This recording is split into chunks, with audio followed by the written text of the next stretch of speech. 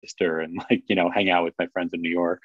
I mean, but that's the fun part about New York. It winds up being a little family in itself. So it Yeah, works. absolutely. Yeah, yeah, yeah. And we are live. Okay, here we are. Good evening and welcome to the Tenement Museum's virtual book talk series. My name is Arabella Friedland and I am the Retail Marketing Associate at the Tenement Museum. While this program is free, if you would like to make a donation or are able to, as always, we really appreciate it. And to buy tonight's book, just follow the link later to our online shop. The phrase do it yourself or DIY is as much a call to creativity as it is a call to action. And arguably the Tenement Museum was founded by Ruth Abrams and Anita Jacobson in this philosophy. It's a pleasure to introduce the author of DIY on the Lower East Side, Buildings, Books, and Art After the 1975 Fiscal Crisis. Andrew Strombeck is a professor of English at Wright State University in Dayton, Ohio. Along with writing DIY on the Lower East Side, Books, Buildings, and Art After the 1975 Fiscal Crisis, he's the co-editor with John Thomas Tremblay at Avant-Gardes and Crisis, Art and Politics in the Long 1970s. His essays have appeared in journals such as Post 45 Peer Reviewed, the Los Angeles Review of Books, Contemporary Literature, Modern Fiction Studies, African American Review, and Cultural Critique. Andrew, thank you so much for joining us tonight. This is a book often about artists and writers not only finding the inspiration to create, but also the cause. How did you become a writer and what drew you to New York in this period?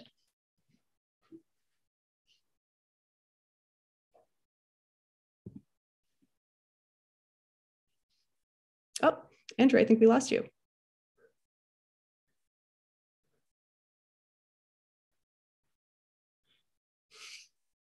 Just give us 1 second, folks. Part of being at the Tenement Museum is a little bit of technical difficulties. As somebody who's worked on these for the last year, it is a pleasure to be part of this and to have you all here through all the snafus and all the really interesting things we're able to bring to the picture here.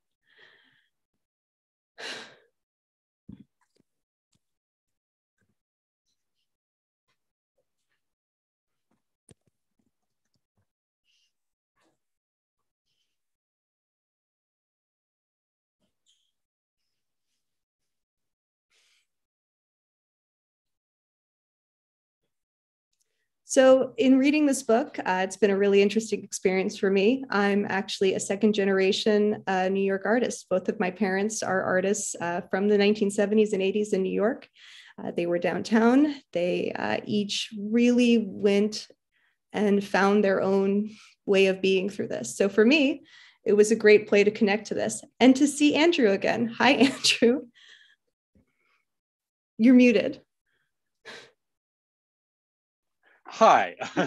Yeah. Was that your connection or my connection? I don't know. We were fine over here. So as I was saying, thank you for joining us again. This book is often about artists and writers not only finding the inspiration to create, certainly through difficulties, less so technical, but how did you become a writer and what drew you to this period in New York?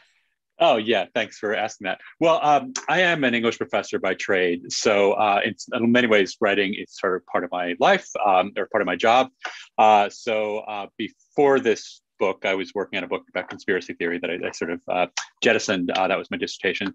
And so what drew me to this book and this material is partly biographical.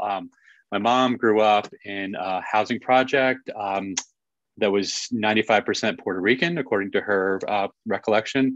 And they sort of lived in somewhat near poverty. They were Irish, sort of descendants of Irish immigrants. And so their New York seemed to me very different than the New York that I would experience sort of visiting even in the 90s, but certainly as you moved into the 2000s, this kind of vastly prosperous place. I used to visit New York a lot. I grew up in Kingston in the Hudson Valley, so I sort of would be down there. As a teenager, I never went to the Lower East Side because of the way it was during that era, but I was always very fascinated by it. And then in particular, what drew me to this era intellectually was the work of this writer, Kathy Acker, who some of you may be familiar with. But I had written about Acker before and I'd read a lot about Acker, but it struck me that nobody was really writing about, at the time at least, about the kind of context for Acker, like who she was talking to. I'd known that she'd been in touch with artists, that there were other people, other writers around her working in New York in the 70s and 80s.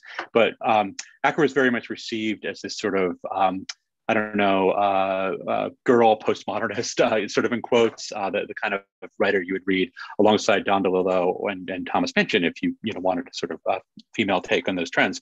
But I wanted to know more about what her life looked like, and that's what sort of led me to this expansive landscape that I describe in the book. That's fantastic. I didn't realize it all started from Acker.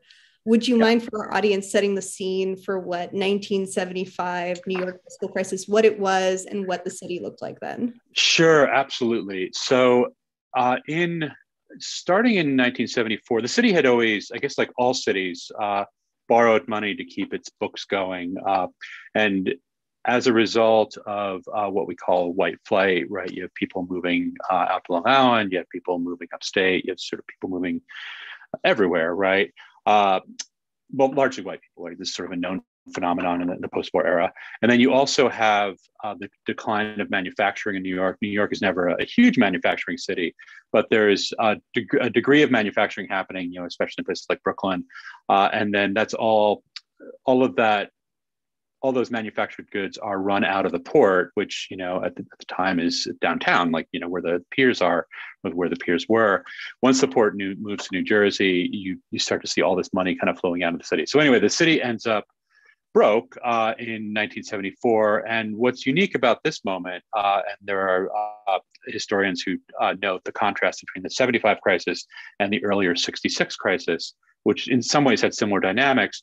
In 74 and 75, so during this era, the creditors refused to extend any more debt to the city. And so the city's kind of on the ropes. And what ends up happening is that this kind of unelected board, first it's the Municipal Assistance Board, known as Big Mac, and then later it's the Emergency Financial Control Board. This was a board that was appointed by New York State and was largely consisted of like sort of, financial leaders, kind of leaders of real estate.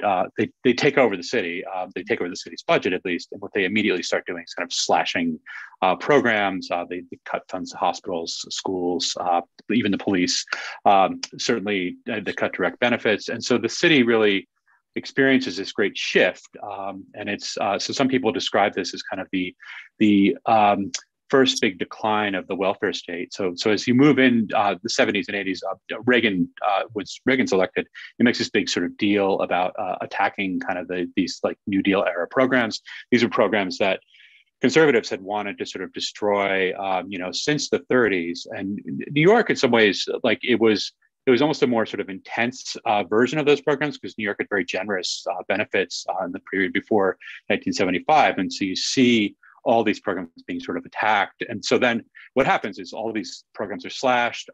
This is a further kind of withdrawal of funds from the city. And then neighborhoods that were already kind of like on the edge, sort of struggling because of those kinds of economic trends, start to decay even further. And so places like, especially the Lower East Side and the South Bronx, are like, they just become filled with abandoned buildings because it becomes more profitable for landlords to kind of walk away from these buildings than it is to sort of hang on and try to collect rent from people who are increasingly having difficulty paying rent. So it's just this intense concentration of sort of withdrawn funds and then a sort of decayed environment, which, these are all these like famous images you see of these like decaying buildings in the city, right? So, yeah. One of which you used for your cover of the South Bronx, which I'm going to present. Yeah.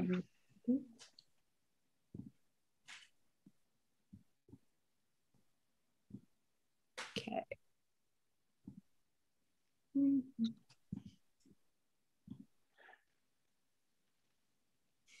Okay, so this image, can you explain to this? This is your cover, but it's a great Yeah. So this is from a series of photos taken by this guy Harold Rosenberg, and they're really fantastic. They're always these people that are very sort of dignified and kind of like you look at them and you just want to you believe that they have kind of these like intact lives that should be sort of cared for. And Rosenberg situates them against these landscapes, right? So you see these people that are not kind of the idea often that circulated around the crisis was that there were all these populations in New York that were not deserving of help, right? That had sort of brought failure onto themselves through their own choices, right? But here, right, you can't make that assumption about these figures, right? But certainly the what you see in the background, those kind of all those bricks falling apart, those empty windows in the buildings, that was very characteristic of neighborhood. This is again from the South Bronx, but you could see images like this in the Lower East Side as well, like these kind of just completely burned out buildings that kind of became that were real, that had this kind of physicality to them and that represented real conditions, but also became this kind of imaginary site of this like a place that you could sort of do anything because no one cared, right? It was the term that the geographer Neil Smith uses for the Lower East Side of the era is a frontier, right? So he calls it this kind of I'm drawn to this, the way that this landscape is both represents real conditions, but also became this like imaginary place. Yeah. So you can go on to the Fechner now. Absolutely. And what I've heard through these buildings is they actually had a sound. You could hear wind whistling through them because they were. Yeah. I really love that idea. Yeah. So very poignant. This is your cover. This is John Fechner's Broken Promises, False Promises. Why did you choose this? And can you tell us a little bit of the history of this image? Sure. Okay, so the reason I chose it, there's a whole bunch of reasons why I chose it. I mean, first of all, the book is called Books, Buildings, and Art. And so what we have here, I'm interested in obviously the literary production of the Lower East Side, but what we have here is a piece of art that's literally made by printing words on a building. And so this to me really, it encapsulated sort of all the themes of the book, the idea that there was a kind of literature being produced in buildings like this, and that buildings like this provided all this kind of inspiration, but also sort of the conditions to produce this literature, right? In some ways, one of the ideas coursing through the book is that these were people that were able to write things that they couldn't really have written in creative writing programs or anything like that. It was really a product of sort of cheap rent, right? Like you didn't really have to worry too much about holding down a well-paid job because rent was so cheap. But the other thing that I find really compelling about this image, Fechner did apparently make it. What I'm compelled by is this notion of broken promises. So Fechner was apparently responding directly to Jimmy Carter, who did tour the South Bronx at some point, and I guess indicated that the federal government would sort of get some aid to the neighborhood. But I also see the broken promises as very redolent of what happens during the fiscal crisis, right? Like I think that New York had made a lot of promises just in practice, right, to the people in neighborhoods like this that it then broke. It decided really that the city was no longer for the people on the slide before, right? That the city was really there to sort of attract international wealth, right? That the city was going to focus on the financial sector, on the real estate sector. That it was going to be sort of no longer this kind of whatever sort of great sort of polyglot city where all sorts of people could come together and sort of make it, right? You can make it anywhere, sort of thing. If you can make it here, sort of thing. But that it was going to be a city for very specific kinds of people, right? And so that's sort of the broken promise. I found so much in this image that I found really compelling. Yeah. And then, so if you want to flip to the next image, the other thing that is really interesting about this, and this is it's a variation on this image, so Carter visits the South Bronx, and then Reagan later visits this during the 1980 presidential campaign. And so one of the arguments I make in the book, and this is also I'm not alone in making this argument, but New York and other cities were sort of held up as an example of how all these kinds of policies that were supposed to help the kind of marginalized, the sort of impoverished in the nation had failed, right? So the war on poverty had failed, the New Deal had failed, and this kind of thing was used by Reagan as kind of exhibit one, right? This is like, if this still exists, then we can no longer have a welfare state or anything like the welfare state. We have to sort of back out. Government has failed, right? And the market should do its work. The book takes place under the transition to what people call neoliberalism, right? Whereby the state is no longer supposed to provide solutions to kind of social problems. Instead, markets are supposed to do that work. And my feeling is that artists and writers had a very complex role to play in this transition. On the one hand, they were, I'm drawn to the people in the book because they critique that transition. They critique the transition of the Lower East Side from a kind of place where working class people could sort of survive to the place it is now, where it's largely kind of like tech entrepreneurs and copywriters and whatever, right? So they critique that transition, even as they sort of enable it. So one of the things that I may touch on later is that do-it-yourself is such a kind of mixed phrase in that sense, because on the one hand, it's all those kinds of wonderful things that you made reference to in terms of the Tenement Museum, this kind of building up a place block by block, like kind of making it one's own. But to me, it also became this idea that like the state is no longer going to help you, so you're on your own. You're going to have to do it yourself. And I think Reagan is a sort of fit symbol for that. You can lean on that too heavy, but it's true that people associate Reagan with sort of the rise of neoliberalism, that those policies really, which in some ways were began in the 1975 fiscal crisis, were sort of like really brought to a national level by Reagan. So many reasons to use that image. Absolutely. And this image is associated, this art is associated with Reagan, even though it was initially there to sort of invoke Carter and to question Carter, which is interesting. And the artist's relationship with that, which I don't think that wasn't what he was intending, but it also still drew attention to his work. Yeah, that's right. Yeah, I think he has really, I talked to him at some point, and he had really, really mixed feelings about the ways that this image was put to use. Yeah, that's right. Yeah. And just this disinvestment with landlords and disinvestment of New York City at a time. And you look at how New York is viewed by outsiders or even just different people within the city. That infamous headline from the Daily News, Ford to city drop dead, is actually a mystery. It never happened, but it cost Ford his job. And this other attitude, you think about the Fear City pamphlets, which now is just a T-shirt. I don't know if we think about what it's from, but it was distributed by plainclothes policemen, and it was this how to survive guide in New York, which just mainly you should stay away from New York, just don't come. And they were distributing that at the airports.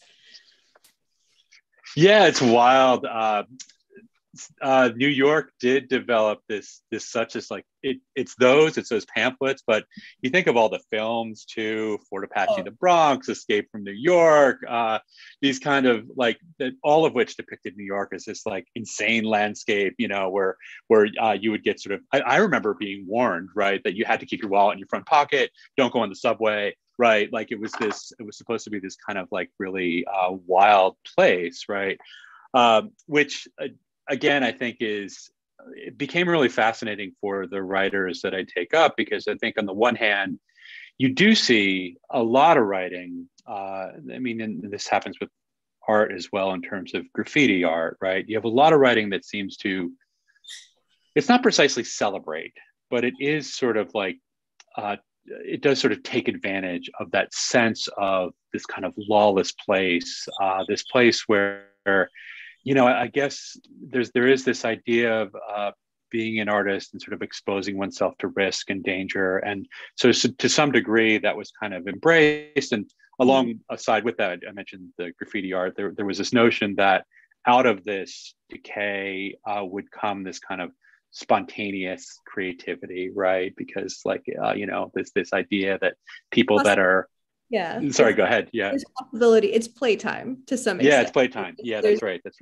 And you think a lot of the people who moved back were children of white flight, whose parents had tried to get them out of, we're going to get you to the suburbs. We're going to have this, wonderful life. And then you have these kids, they grow up, they're like 18, 20, 22. And that to them is so oppressive that they move back in theory to the same buildings, the same tenements that their families left. Yeah, that's right. Families move out to the suburbs for a safer, more secure life, which is also boring as hell and sort of oppressive as hell, especially if you're queer, right? Like, especially, like if you're living, I don't know, Long Island or Ohio, God help you, right? You couldn't be out, but if you moved back to New York, especially in the Lower East Side, where nobody like kind of cared, right? You could be out, and you could sort of like find a sort of degree of freedom. I mean, Lynn Tillman, who's one of the writers I take up as well, talks about this in terms of women as well. That like what was in the suburbs still felt very repressive, right? Even with all the changes in the '60s, right? Although you can also argue that what happens in the Lower East Side in the '70s and '80s just sort of extended the critique of kind of the organization or organized life or one-dimensional life that '60s movements critiqued. But yeah, that there was this notion that you could find a degree of freedom out there. Yeah. So one last thing with the frontier is that I think it's a very compelling term. Even I think it was literally used in like sort of real estate advertisements at some point, but it has this sort of wonderful double-sidedness to it, because it has all that appeal that the Western frontier had, right? Like you move west and you sort of able to recreate yourself ostensibly, right? But at the same time, as everyone knows, the frontier was not unoccupied, right? The frontier was part of this kind of settler colonialism. And it's the same case with the Lower East Side, right? You had at least 50,000 working class Puerto Ricans living in the Lower East Side at the time. It was hardly unoccupied.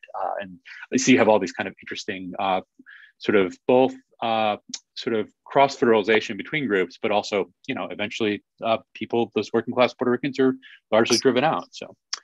Right, which is unfortunately, we think of gentrification as big buildings, lots of money.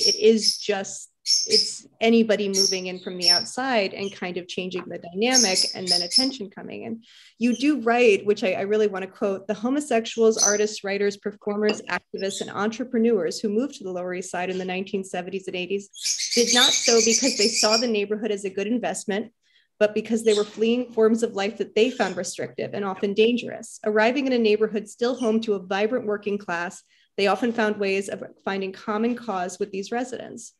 There's something so interesting because it almost ties to the first thing we're talking about with the South Bronx. There's this image that we have of, or not we, but in general, there's this image of slums or, working class and the Lower East Side, what it looked like before, the artists moved in. But the truth is that this is somebody's neighborhood. There's culture there. And, with the Lower East Side, there's decades of different cultures, of waves of immigration and movements and, just everything coming in. And you talked as well about the relationship to artists in the neighborhoods that they've come to, the residents that they'll include in their bodies of work, whether that's writing or art.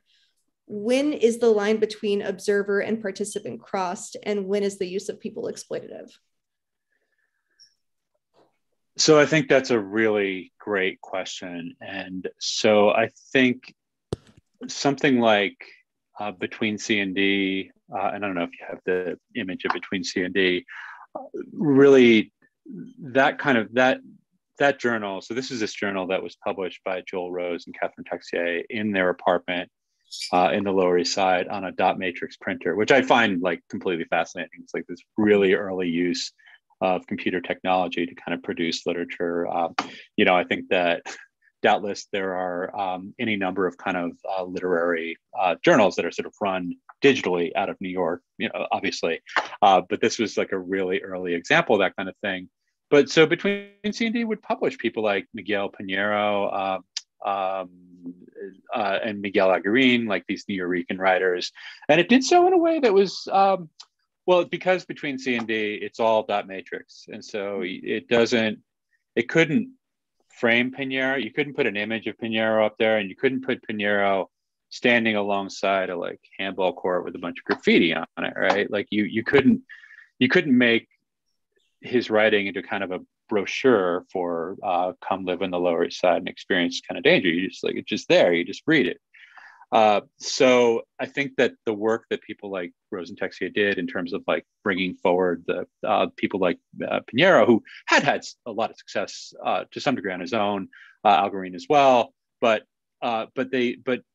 Texier and Rose certainly brought them to a different audience, right? Between C and D was like much beloved kind of thing that you all the best bookstore in your town would always carry it, right? Because it had It published David Foster Wallace, published Kathy Acker, published all sorts of writers that people were really interested in the 80s. So when is the line for, so I think that there were lots of ways in which artists, there's so much writing about the Lower East Side and from the era that's like some guys in a leather jacket, and then he goes and scores some heroin, and then he goes and makes art, and then he gets mugged, right? And so there's basically.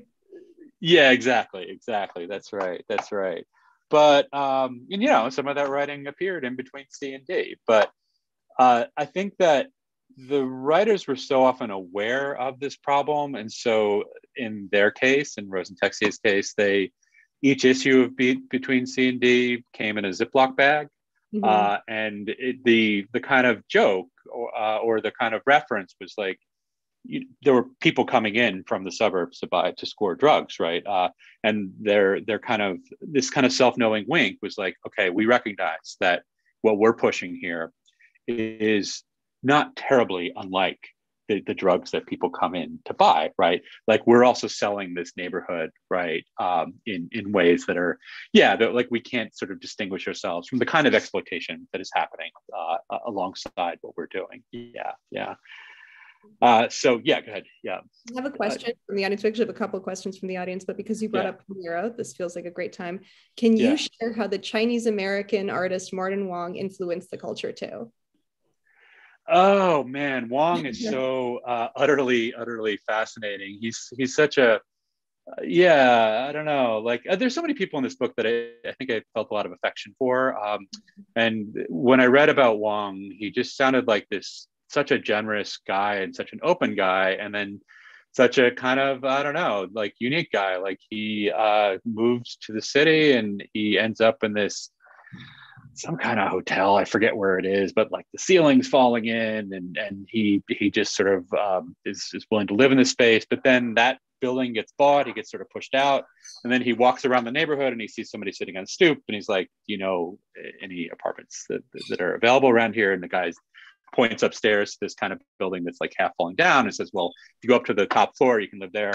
And so he goes up there and lives there. And then as he's living there, he does things like he takes in street kids. Pinheiro is, even though he's been a successful film star at that point, is still going out and mugging people. And Wong sort of helps hide Pinheiro. And then Wong's paintings, which is another sort of image I guess I could have included. Wong is an outsider. Wong is from San Francisco. He's Chinese American. He's not part of the sort of Puerto Rican community, the Latinx community in the Lower East Side, but he paints these paintings that are so, I don't know, just sort of loving, affectionate, that kind of, and that I think for my purposes, importantly, show the Lower East Side as full of life, that in ways that respects the life that's there, that isn't sort of like trying to make the Lower East Side into this like frontier, that it's depicting the world of kind of these community gardens, right? Of the world of the El Bohio, the kind of neighborhood, the world of these neighborhood organizations that were trying to help tenants, that were trying to sort of help people survive even when all of this funding had been withdrawn. So Wong will just have this really wonderful painting of it's like an abandoned building, and then in the corner, you'll see this couple sitting on a couch, kind of looking into one another's eyes, and kind of that Wong's point always seems to be that don't write this place off, right? Don't forget that there were people that lived here, because they're sort of significant. But Wong, like everybody else in the book, also ends up selling his paintings in the same galleries that helped drive out the Puerto Rican residents. So right, and everything is mixed. Yeah, and everybody has to survive. That's the hard knock. So I always think it's interesting that Wong referred to himself as a tourist. He really didn't think of himself as being a New Yorker, even though his work is so connected to both community as well as just this embracing and understanding what's going on. There's a follow-up question. Also, other Asian American artists, creatives like Ping Chong, The Basement Workshop, etc. Okay, so questioner, whoever you are, you have hit on this this aspect of the Lower East Side that I really wish I had explored further, and that I suppose my current project is sort of engaging with a bit more. So right now I'm writing about the International Hotel in San Francisco and the kind of Asian American groups that sort of collected around that, and particularly the artists that structure sort of facilitated. But Basement Workshop is something that I'm reading more about, and I would love to know more about. So yeah, that's just a it's hard to cover everything, but I would love to know more. I want to know more about that group. Yeah, thank you for pointing that out. So one of the things that sort of happens with the Lower East Side is it splits into two neighborhoods, because in the 50s and 60s, due to the booming capitalism of Bohemia, the artists kind of start getting pushed out, and they're like, okay, we'll move east. And they move to this neighborhood, which is mainly Puerto Rican immigrants and is thriving. And they're like, you know what? This doesn't represent us. We have to change the name. We're changing it to the East Village. So, and usually, in New York, that doesn't always go over well. If you think about Hell's Kitchen, no one's ever allowed for that name to actually be changed. But this happens. It's accepted. It's very strange. And it's really it's gentrification in a bottle. But it's also interesting because one block really they don't refer to themselves as East Village. And can you talk to us about Lower East Side? Yeah, I mean, I don't know that it's one block. I mean, one block in terms of history, but in this neighborhood. I see. Okay. Yeah, I think names are so fascinating when it comes to this neighborhood. I mean, I think the East Village, right? It's the West Village Part 2 or something, right? And it's I think there are good reasons to think about that name, to use that name, but it was I try to avoid that name because it was sort of the preferred term for kind of real estate developers in the 80s, at least. Lower East Side is such a wonderful example of people that live in a neighborhood really attempting to kind of claim it as their own. So it's Bimbo Rivas, who's a fascinating figure in his own right, who coins that term in this Lower East Side poem. And it's a declaration that this neighborhood has these really strong Puerto Rican roots, these really strong Latinx roots.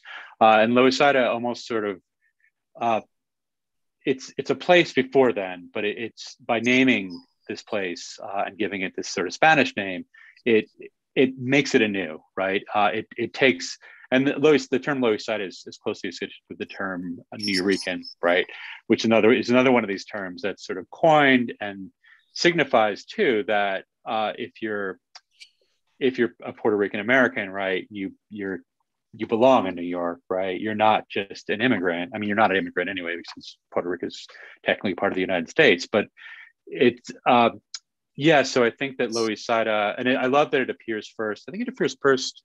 Excuse me, in a play that Rivas and I'm trying to remember I think it's Chino Garcia perform in the street, and then Rivas puts it in this poem. So I love that the term has these literary origins. I love that that poem is reprinted over and over again. It's really this like wonderful declaration of place, right? That poem is almost this.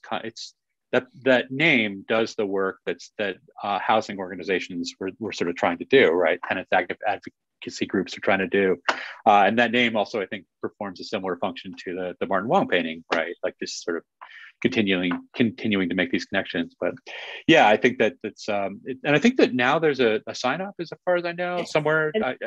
Avenue C. It's one of these neighborhoods where, we have this idea of community, we have this idea of, community advocacy. This is really hands-on and like building from the ground up. The Adopt a Building organization, which I think was Reverend Norman Eddy's project.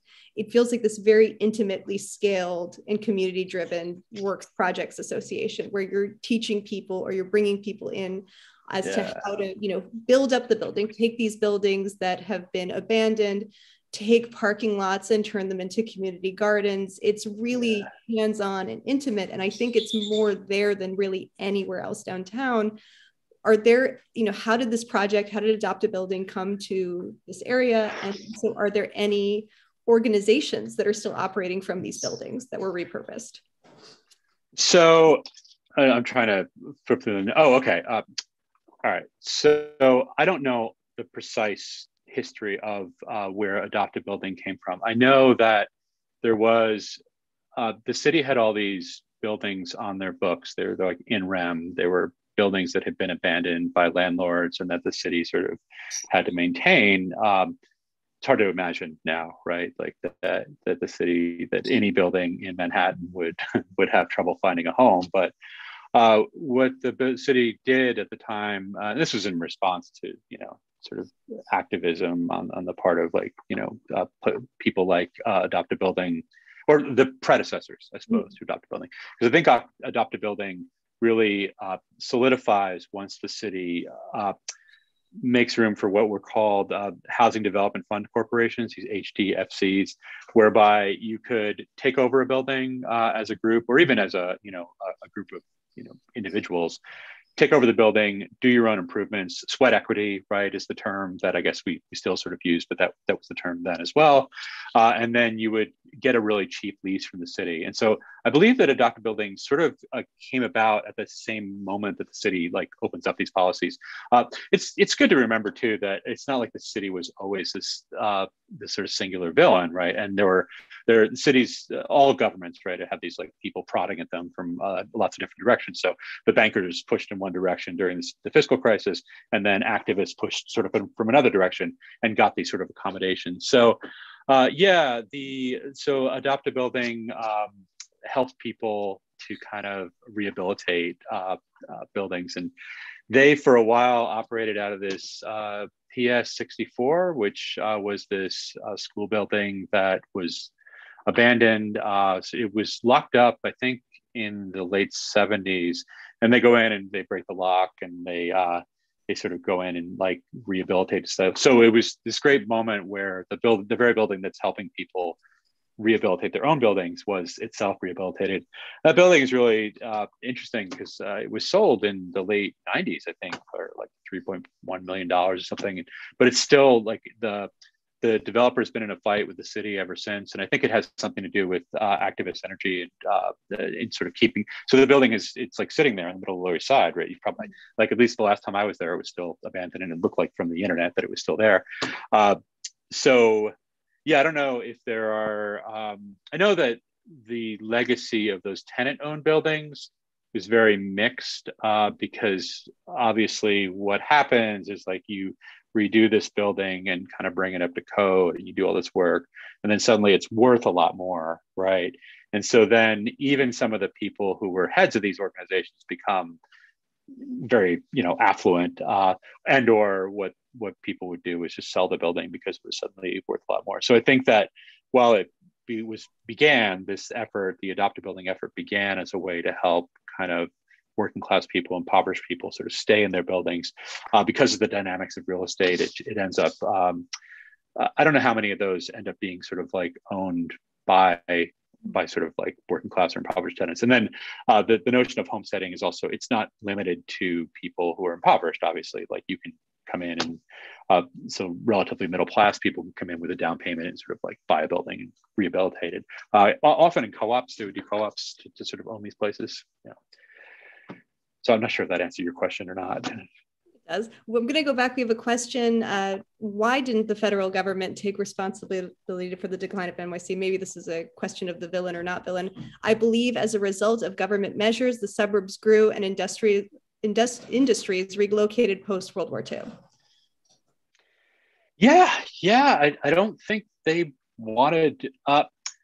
I think there's a whole bunch of reasons. The one that I find the most compelling is that the cities all across the country, it's obviously not just New York. I think things were a lot worse in Detroit, obviously, but because New York is New York, and because, at least in the Lower East Side's case, so much of this was on direct display, you could sort of really see what was happening. Well, it's New York, right? But cities become the kind of the villains, right? The kind of exemplars for why government aid doesn't work, right? You can sort of point to and of course there really are, there is unrest in the cities, and the kind of sort of the urban crisis was to some, it's a disparaging term. It's in some ways a problematic term, but there were real issues in the cities in the 60s, in part because like the rest of the country was, the suburbs were sort of thriving, and there's a perceived unevenness in the economy, right? These are parts of the city, the parts of the country that are not being attended to,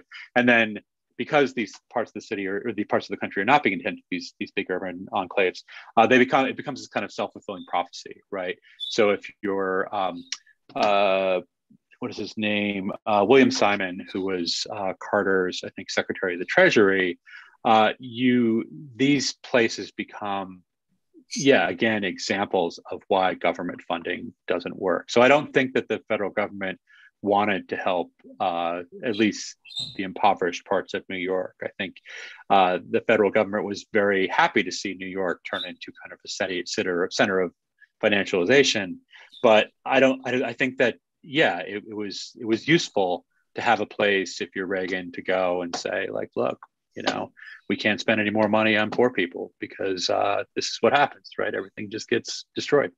So that's my rough answer, is that I don't think the federal government wanted to. Yeah.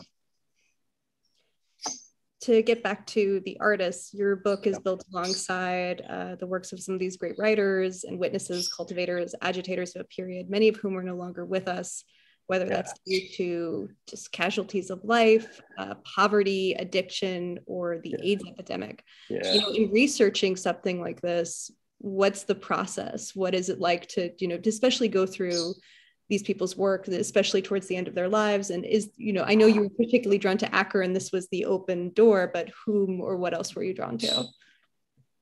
So a figure that I haven't mentioned is David Wynarowitz, who people may mostly know from his art. The Whitney had a whole exhibit on him a couple years ago now. And there was a great documentary that came out this year about Wynarowitz. But when I first started looking around Acker, I found the Between C and D anthology, and Wynarowitz has this piece in it called, I think it's 23 Portraits, I'm forgetting the of Despair or something like that. Sort of, it's the exact name has escaped me, but Wynarowitz is this gorgeous, gorgeous writer. And so I guess when you talk about people that have passed away, the memory, or the one thing that was so compelling about looking through Wynarowicz' archive, again, all this stuff was at the NYU fails, but I pulled out this piece of paper, on it, he was one of these typewritten, all of his stories were on these these typewritten sheets, right? Because like for a while, he didn't have a steady home. And he first made it as a writer. He first wanted to make it as a writer before he became an artist. And so it's this typewritten sheet that has one of these really wonderful monologues, these kind of stories of people that he knew on the streets, or sometimes they were his own stories that he would tell in sort of third person. But it has this footprint on it. It has this like Converse, sneaker footprint on it. This is some 15, 20 years after Wynarowitz had died of AIDS. Wynarowitz, is very sort of angry late in life at people like Jesse Holmes, people who he perceived, and Cardinal O'Connor, people he perceived to be sort of making life harder for people with AIDS, queer people. And so I think to see that footprint, right, of this man who I knew from his writing, and whose voice seems so sort of alive in the writing.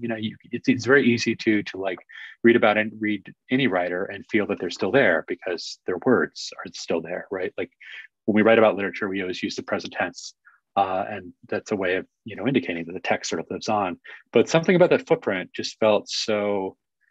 I think I remember sort of tears coming to my eyes because it was just like this man who had been here and who was no longer here, and who had ended his life in suffering, like so many of his contemporaries, and and under terrible circumstances, right? Wynarowitz wrote very movingly about the sort of queer bashing that he experienced, right? The kind of violence that was kind of perpetrated against him, but also the verbal violence, so the kind of ways that O'Connor or Helms would talk about AIDS and homosexuality, even as this, there were just, thousands and thousands of people dying, right? The way that it was not perceived as something that was part of the general population, that it was this kind of marginal thing. So, yeah, I think that process, at least in Wynarwitz's case, there's something very shocking about that moment, like I say. Yeah. Well, it's a person. It's a yeah, person. yeah, that's right. That's right. That's right. It's like that's a kid shoe. That, I mean, we all wear, but that's a kid. There's something very vulnerable there. It is, you said this was something. There is such a niche quality to AIDS when there shouldn't be. This was, it was diminished as being gay plague or a gay disease. Yeah. Or being a lower Black income disease, or being an addict's disease because of shared needles. And there's something, while, awareness is so much better. I mean, we don't think about do we really think about the effects this had on a generation, and then going through to another pandemic, to COVID-19. And it's interesting before the pandemic in 2018, with that, retrospective at the Whitney, also, he had such a complex relationship with his success, and he had a complex relationship with being accepted to the Whitney Biennial in 1985. And then in 2018, you talk about ACT UP as being, with this idea of DIY, they really are that ACT UP would not really exist. There's part of ACT UP that's part of DIY. And it's the ACT UP goes to this retrospective and protests, because it's this idea that not only is it a retrospective of an artist, but it's a retrospective of an epidemic that actually hasn't ended, which is powerful. What do you think that he would have thought about that? Having gone through his work and seen, the complexities of this person, who Fran Lebowitz, I think, once described as a classic background for a serial killer. Yeah. He had a really rough life. His dad would beat the shit out of him. He sort of runs away to New York, and it's not entirely clear whether he actually lived as a hustler in Times Square, or whether that was a story he told. It's very clear that his life was bare bones. His family was, poor anyways. I think dad drank a lot, his mom drank a lot, and really built his life up from nothing. I think that he really is one of these people that actually came to New York and just crafted a life out of just taking every opportunity he could, and just hustling. So maybe the literal hustling, but then after the literal hustling may have stopped, he just kept trying to, like I say, make it as writer. Okay, that's not working. I'll try painting. Okay, I'll also become a musician, right? Shoot films. So his life was really rough, and then he had I think, complicated relationship with success, as you say. This is a person who once threw blood on the steps of Leo Castelli's gallery.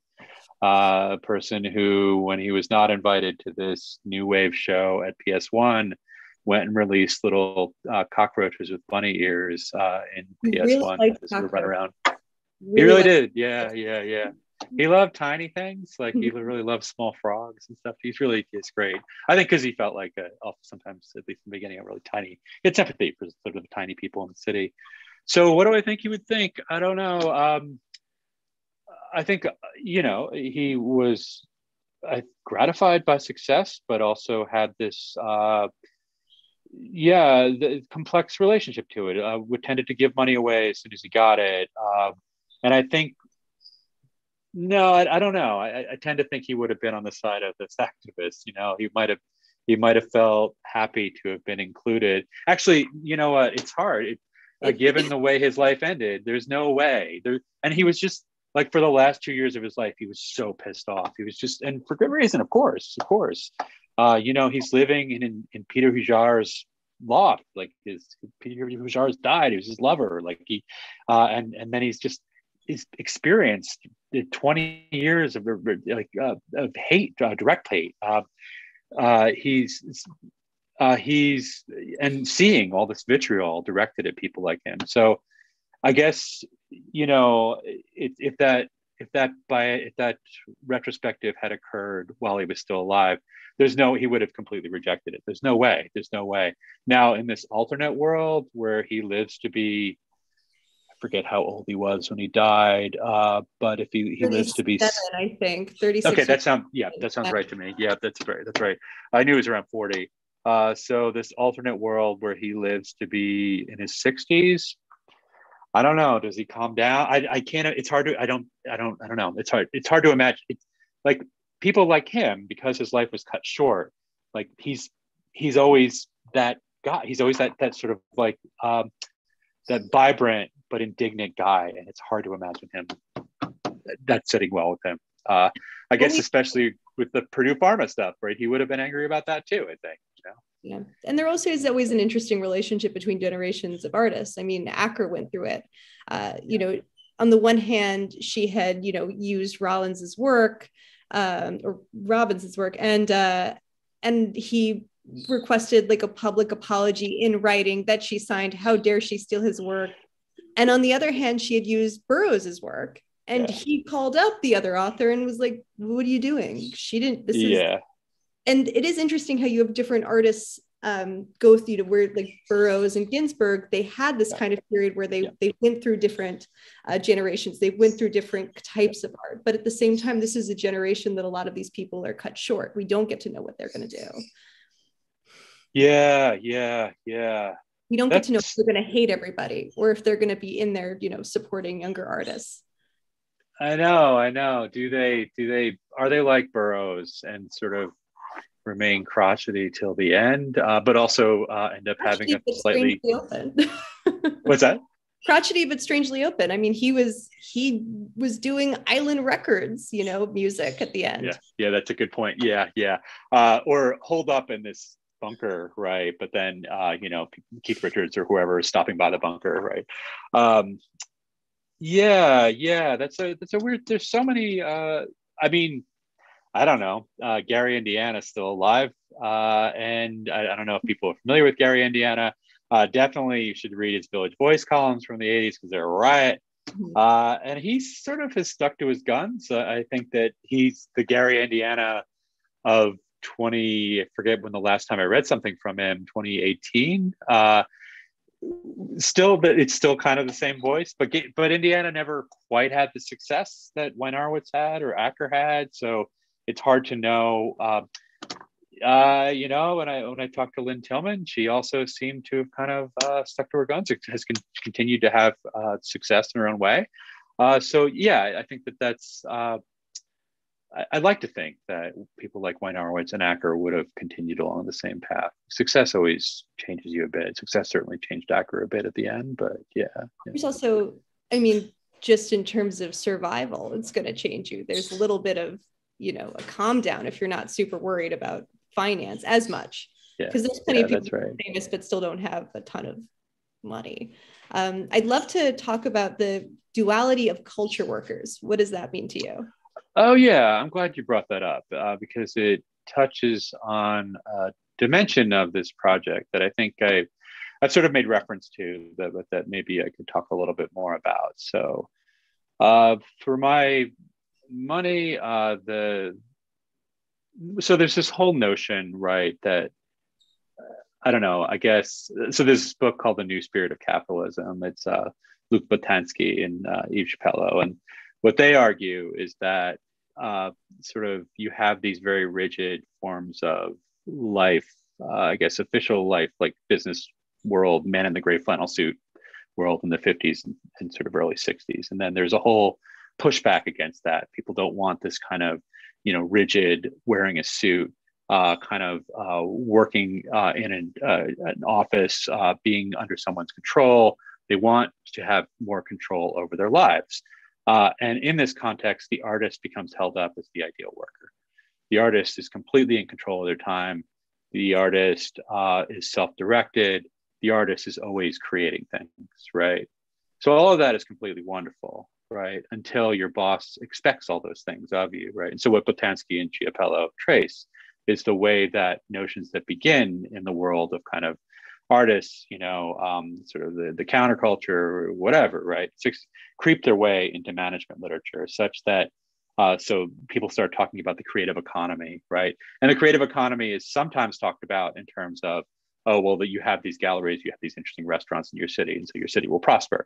But there's another dimension to it whereby everybody is sort of expected to be creative all the time, right? And their job sort of never stops. And you're always supposed to be hustling, like kind of creating. And I think that you sort of see that transition in the Lower Side. So what all I'm suggesting there is that the lives that artists and writers lived when they first moved to the Lower East Side in the 70s and 80s, which were, self-directed. You can sort of come up with new things all the time. Like I say, when Arowitz, like we're going to create a band, do films and paint, whatever. That's all wonderful. But I think that those artists and writers end up having something in common with the people that replaced them in the Lower East Side, right? So again, these like tech entrepreneurs, like these, copywriters, whoever, like all this kind of creativity that the kind of economy, especially the tech economy, tends to sort of absorb and suck up. So I think that being the culture worker is a sort of really mixed term for me. I use that term to point to the idea that workers end up kind of having to take on the characteristics of the artists that precede them. Yeah, so that's the duality. Yeah. Yeah. We have one more audience question. Okay. Do you think the legacy or concept of DIY is what makes New York City unique among its peers and gives us the toughness and can-do mentality? I love that question because that also suggests that DIY has a longer history than the 70s through the 90s, right? That there's something about New York's kind of fabled grit, right, or fabled difficulty that lends itself to this kind of DIY spirit. Do I think it's unique to New York? I don't know. It's a place with that's geographically specific, that's kind of well positioned in the global economy. And so I think that what I would say about that is that techniques that are developed in New York, right? These kinds of models of gentrification, this kind of artist-driven work, all these kinds of phenomena that I'm tracing in the book, or the austerity politics that come out of the 75 crisis, are sort of ported elsewhere, right? So my own city of Dayton, which is been down on its luck really since the 70s, 80s. Now we have like all these kinds of galleries and sort of like breweries that look like they're in abandoned buildings or that are in abandoned buildings. So we are doing it ourselves in again, this kind of like warped way some 20, 30 years on. So that's what I would say. So I don't know that it's like something that makes New York specific, but I think definitely New York sets the template for everybody else, because of what it is. Yeah.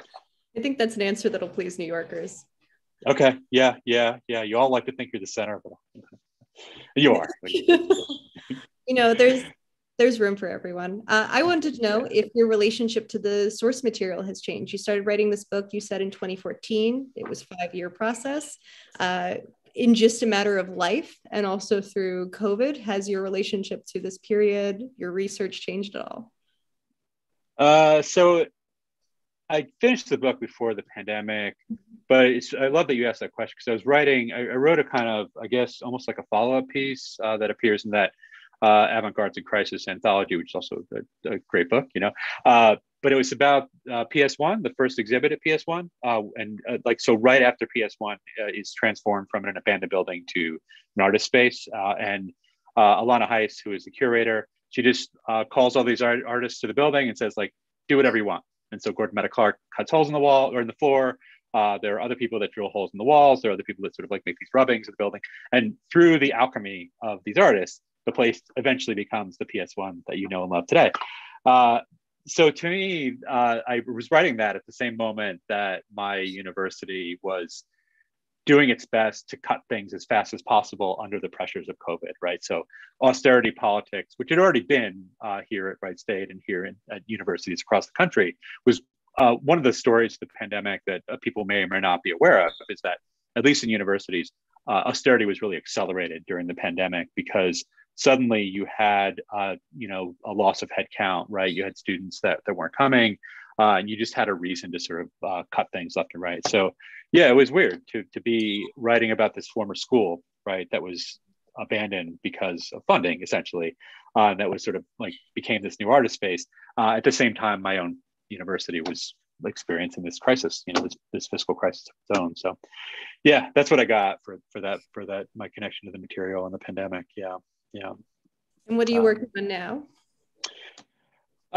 So I'm really interested in literary representations of, I guess, building on the activist stuff that I looked at in this book. So I'm really interested in literary representations of, say, breakfast programs put on by the Black Panthers, or an amazing the story. kind of the kind of housing activism that occurs around this international hotel. I'm trying not to make it a Bay Area story, but it tends to be turning into a Bay Area story because I'm also kind of New York has New York, and the Bay Area is its own very magical. Yeah, and I've spent time in both places, so this may be just an excuse to go visit San Francisco. But yeah, I'm interested in, I guess, this additional dimension to activism that I see happening in the kind of the period immediately preceding what I'm talking about in this book. Yeah. Well, I can't wait to read it. Andrew, thank you so much for joining us tonight. Thank you so much for having me. I can't tell you what a pleasure this was. Your questions were fantastic. And I do encourage everyone to go out and look at the other talks that the Tenement Museum has put on, because, man, you guys are doing great work. Thank you so much. Thank you so much. Have a great night, guys. Yeah. Take care. Bye. Thank you.